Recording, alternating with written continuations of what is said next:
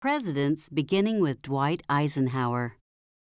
Diplomats, cabinet members, entertainers, and others enjoyed the course and gave it historic significance. It was conceived by premier golf course designer Dick Wilson as a 9-hole course, later played as 18 holes, and completed in 1965. It reflected the latest developments in the game. Much of the golf up to that point had been played along the ground or very close to the ground. With the advancement in golf clubs and golf balls, golf was being played through the air much more than it used to be. So Dick Wilson's response to that, with the way that he put the hazards around the greens, all of his greens are designed to be approached from the air.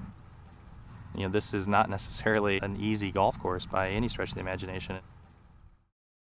Over the decades, nature had altered some of the features. In 2010, the golf course architectural firm of Jackson-Kahn Design was brought in to return the course to the original design. They reviewed the historic plans and scorecards for course distances and par, and they referred to aerial photographs taken over 4 decades. They interviewed the first course superintendent, Tony Cuellar, who oversaw the last stages of the original construction. Jackson-Kahn's research documented changes to the fairways, greens, bunkers, and water hazards that diminished the challenging features of the course. Here in Palm Springs, the dominant grass that's used is Bermuda grass. It's a very aggressive grass. It will encroach onto the features of the golf course, onto the tees, onto the greens, into the bunkers. As grass made the bunkers smaller, blowing sand filled them up. You know, once we got bulldozers on site, we actually started construction, we were surprised how large the bunkers used to be and how much they had shrunk and how shallow they had become.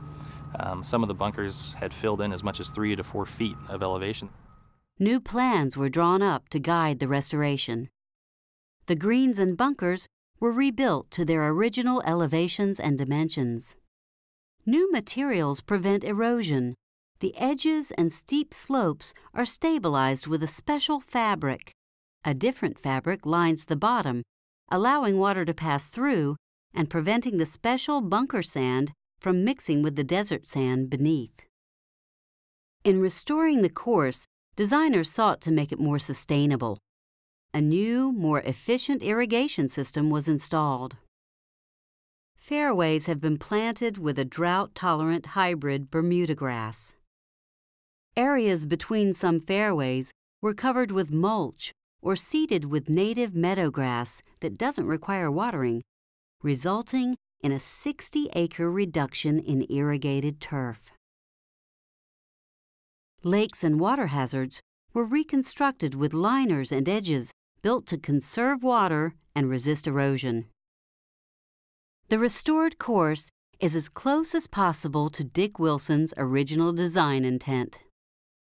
More so than any golf course probably in America, it seems that much of the political history of the United States from the 1960s onward, a lot of those individuals were here. Being able to go into the locker room and see Richard Nixon's golf clubs, digging into the lakes and finding golf balls with most of the president's names from 1965 onward, it's very interesting, it's very fascinating to think of the stories that may have happened out here.